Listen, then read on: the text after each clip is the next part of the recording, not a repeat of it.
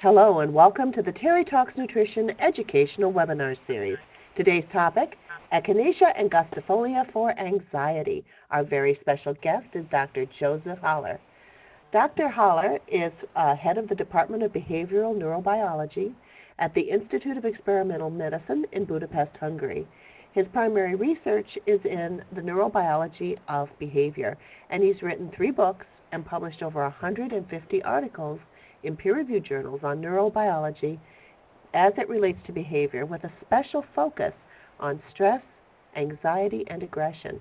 He has helped plan international research conferences aimed at educating people and professionals about medicinal plant compounds. And so I'm very delighted to be able to welcome you today. Hello, Dr. Haller. Hello, nice to hear you. Excellent. Thank you so much for joining us all the way from Hungary. It's amazing what technology can do.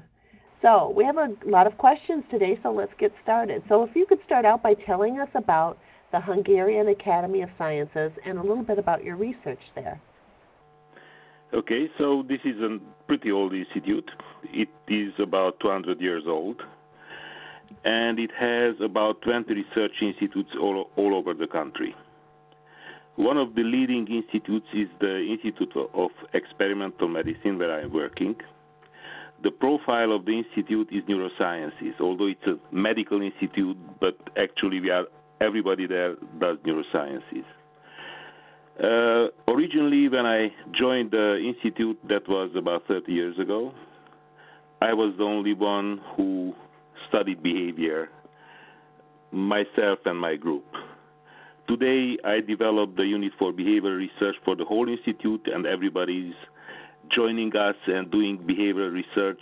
Anxiety and stress are rather popular within the institute as research topics. Excellent. You know, part of your research has focused on using a compound from Echinacea, and one of the best known uses of Echinacea is for cold and flu season. It's for stimulating the immune system.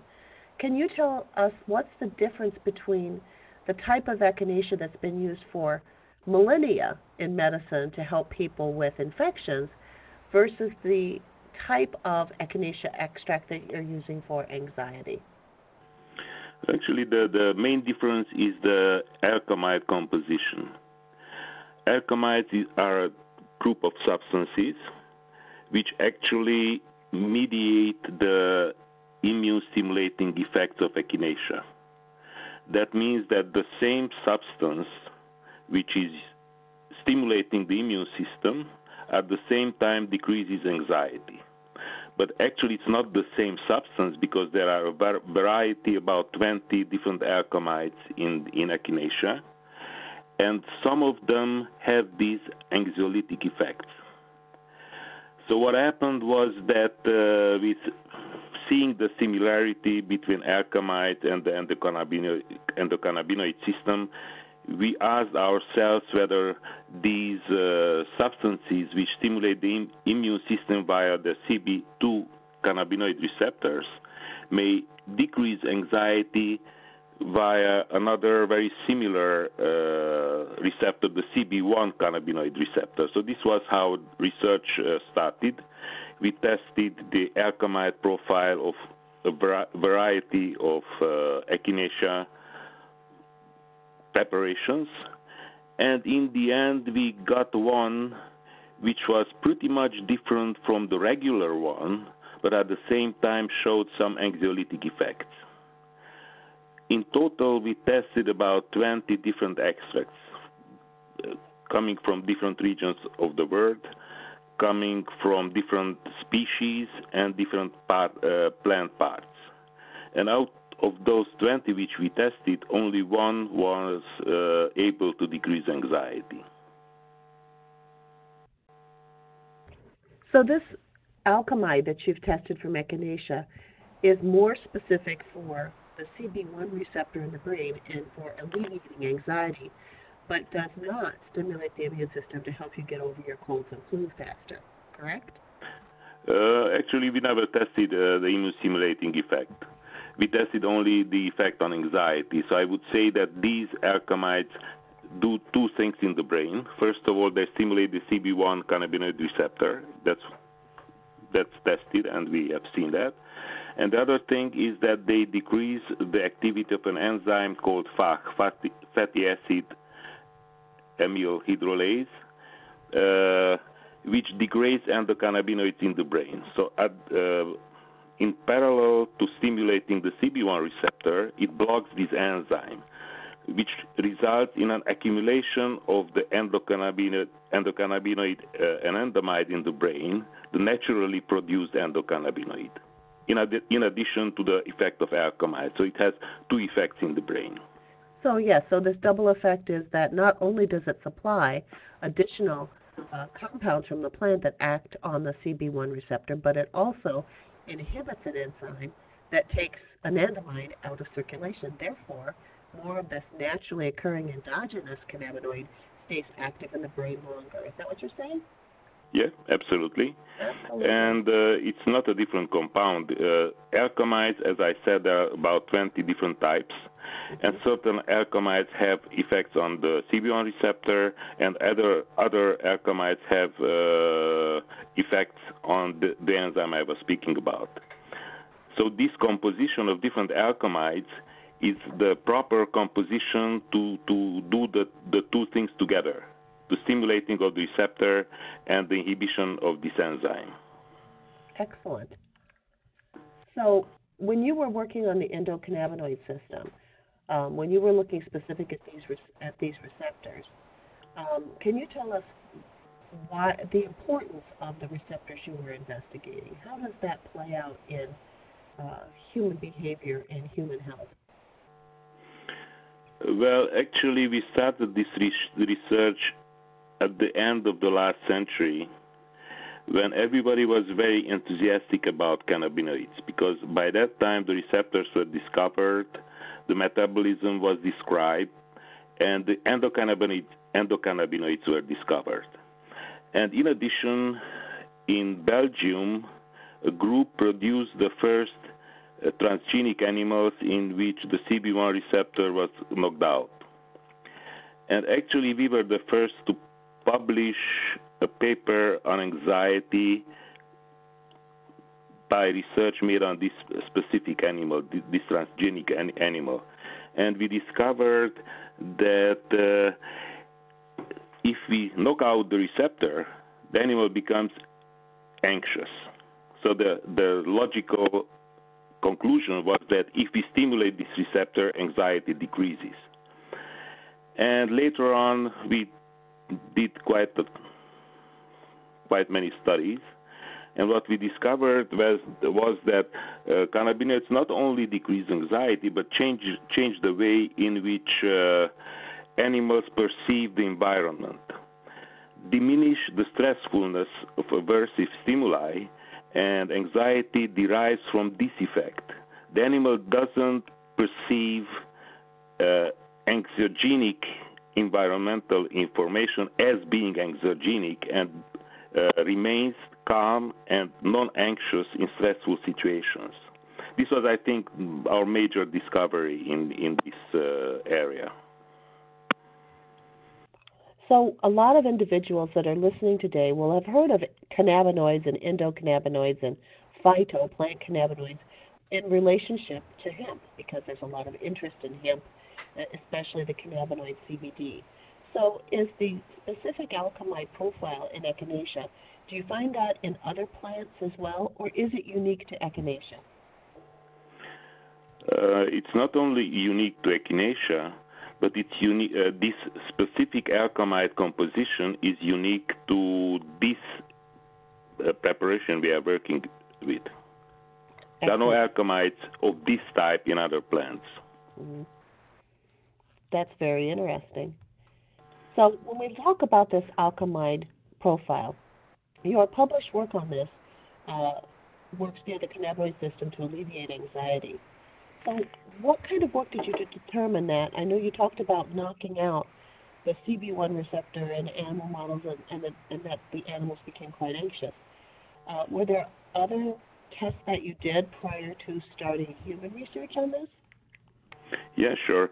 As I said, one of my interests in science is the study of anxiety. And actually, I was working for different pharmaceutical companies for decades. I was testing anxiolytics for them. I mean, anxiolytics developed in these pharmaceutical companies.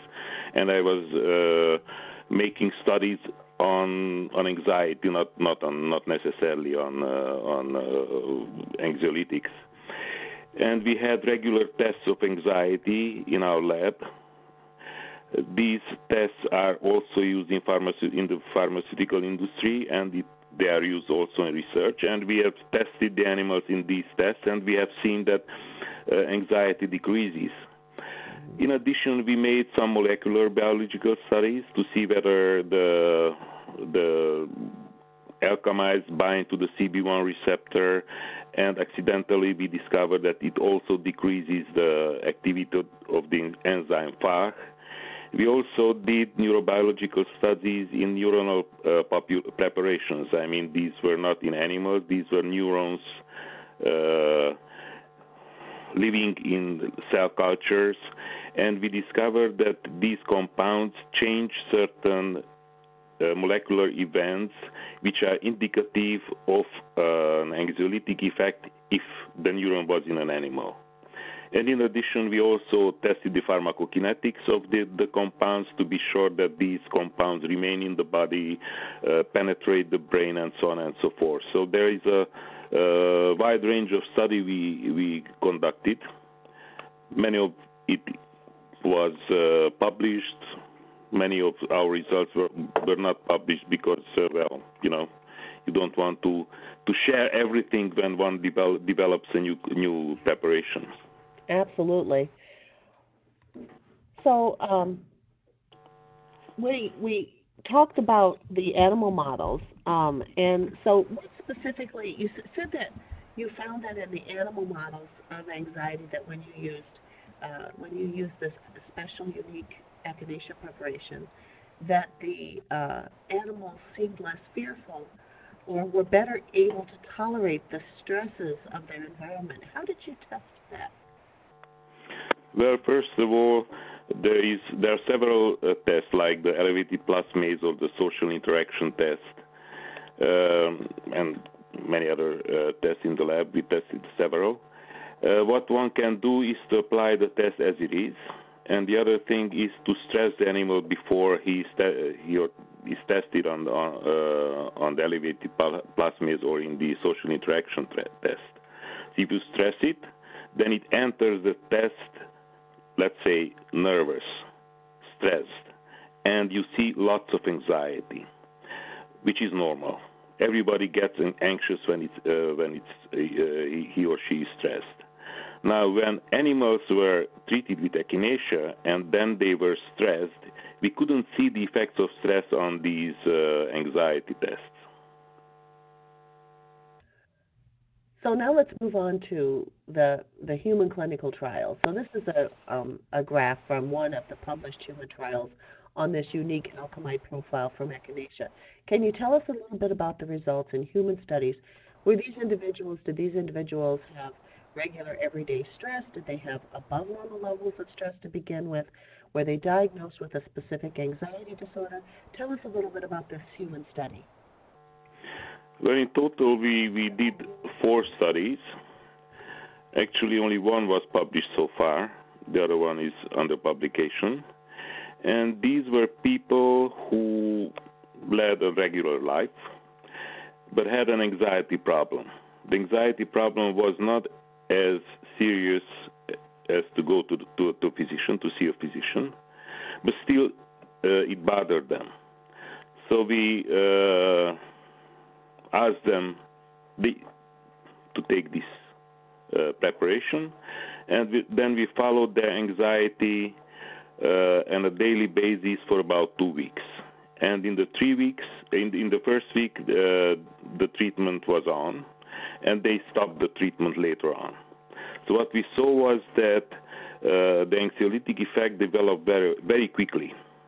Very quickly, meaning that we could see it after about 3 days, which is remarkably quick compared to many anxiolytics which one can find in the pharmacies, because those develop their effects within a couple of weeks. There is one medication for anxiety, the benzodiazepine-like medication like Xanax, which is very quick. The effects of Xanax can be seen after 1 day. But Xanax has unpleasant side effects because it induces dizziness, motor incoordination, and it's very difficult to drive after taking Xanax and so on and so forth. So that's quick, but it has serious side effects. The others don't have these very serious side effects, but are very slow. The anxiolytic effect develops very slowly. And if you imagine yourself in the skin of an anxious patient or somebody who has a problem with anxiety, then you can imagine that somebody who takes a medication and nothing happens for 2 weeks, and if the one is already anxious, he or she would become even more anxious because the effect is not occurring.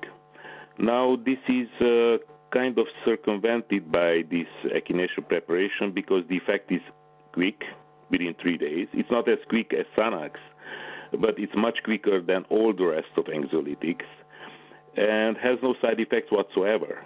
So in total now we have almost 200 people in our studies, and most of the side effects or so-called side effects occurred in the placebo arm of the studies. Those who took echinacea very rarely had any problems, not related to the treatment, but in general. So it seems that it's not only that it doesn't induce side effects, but it seems that patients feel better in general, unrelated to anxiety, feel better in general, those who take this medication. So it sounds like it has more side benefits instead of side effects. Yeah, that's our feeling. It's very difficult to prove this, but the fact that the placebo-treated patients always had more side effects than the echinacea-treated patients suggests us that it's good to take this preparation. So a lot of individuals are working with children who are unfortunately dealing with anxious feelings or anxieties or other types of issues that make them uncomfortable. Is this unique botanical extract, this alkemide profile from echinacea, is it safe to use in children? I can refer to studies made by others because we did not do such studies, but it's obvious that children above 1 year can take echinacea in general. And I have to mention here that the doses for immunostimulation are much higher, approximately 10, 15, 20 times higher than the dose for anxiolysis.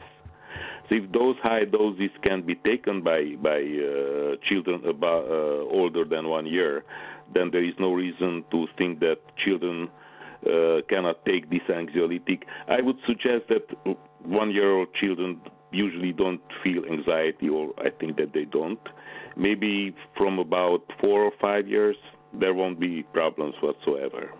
Excellent.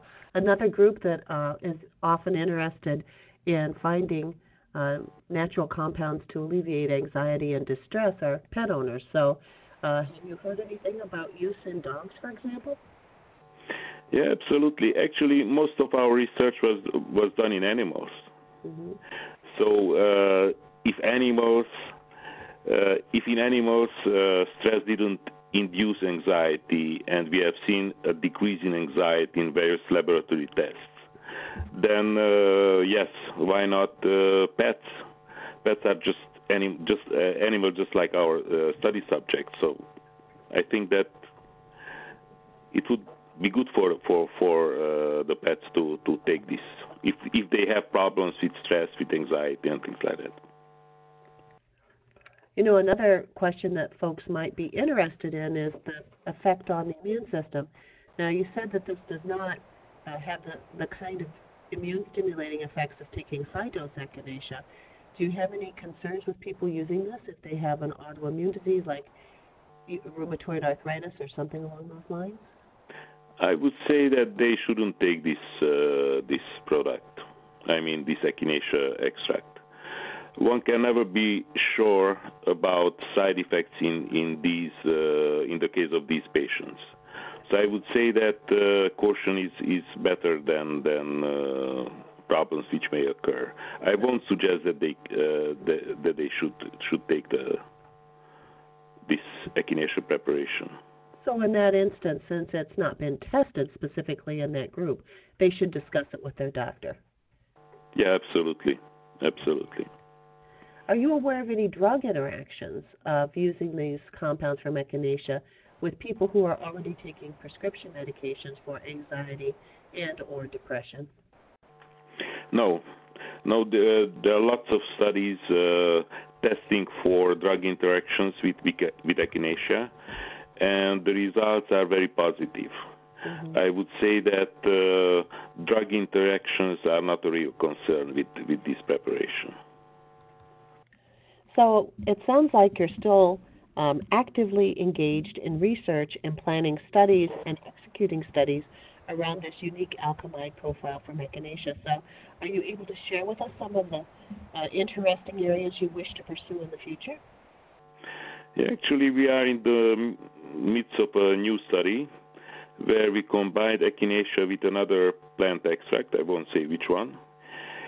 And what the reason is not the increasing of the effect, but actually the widening of the effect. We have tested this compound in patients with anxiety disorder. So these people didn't simply have a problem with anxiety or occasional anxiety, but they had an anxiety disorder diagnosed in the clinic. And in these people, the effect of Echinacea developed, but it took about 4 weeks, which is pretty long. I mean, it's about the delay what one sees with other anxiolytics. And it seems that by adding another plant extract, first of all, this time can be decreased. I mean, this delay in the development of anxiolytic effect in patients with anxiety disorder. And the other thing was that the effect was particularly long-lasting. One has to take, with this Echinacea preparation, tablets in the morning and in the evening, but with the new preparation, one can see the effect for 24 hours. So one can imagine that once we are ready, we would have a preparation which would extend the anxiolytic effect of Echinacea to 24 hours, and then it would be sufficient to take it in the evening and then the next evening, the next time. That would be an enormous benefit because there's many studies that have shown that the more times an individual has to take a dose of a supplement, the less likely they are to take all of their doses. They always forget one or miss one, and then their benefits are diminished. So excellent to have a tablet that will last 24 hours. Yeah, and there is another preparation, a plant extract too, which is extremely good for anxiety. But the problem with it is that you have to take it 5 times a day. Mm-hmm. And that's a problem for everybody because we are going to work in the morning and reach home in the evening and have all kinds of trouble during the day. And if you have to go out and take another pill and another pill, that's a problem. So decreasing the number of pills to be taken, I think that's important. Oh, excellent. Well, thank you so much for taking time out of your very busy day, or perhaps in Hungary it's evening. Thank you so much for taking the time to talk with us about this unique alkemide preparation of Echinacea that works on the cannabinoid receptors in the brain to alleviate anxiety. I hope you come back and join us again when you have your new research, and we can talk more about that. It was my pleasure. Thank you for calling me. All right, thank you. And folks, if you have any questions, please feel free to submit your questions about Echinacea and anxiety on the Terry Talks Nutrition website. You can find that website at terrytalksnutrition.com. Just use the drop-down list from Terry Connects, and there'll be a selection that you can make called Just Ask Terry. Feel free to submit your questions, and we will make sure and get answers back to you. This has been an educational webinar presented by Terry Talks Nutrition. If you would like to learn more about natural health, feel free to sign up for a free weekly newsletter at the Terry Talks Nutrition website. They are very scrupulous about not sharing emails, so when you sign up with them, you will only receive the weekly newsletter from Terry Talks Nutrition. At that website, you can also listen to recordings of past seminars, and again, you have the drop-down list from where you can ask Terry your personal questions. We also have a YouTube channel where you can replay these webinars. This webinar has been uploaded to YouTube, and so have dozens of others on topics of which you might find great interest. So please visit our YouTube channel, and that is Terry Talks Nutrition. Just go to the YouTube search box, Terry Talks Nutrition. It will bring up the channel and the list of all of the different webinars that you can view. Thank you so much for your kind attention, and until we meet again, good health to you. Bye-bye.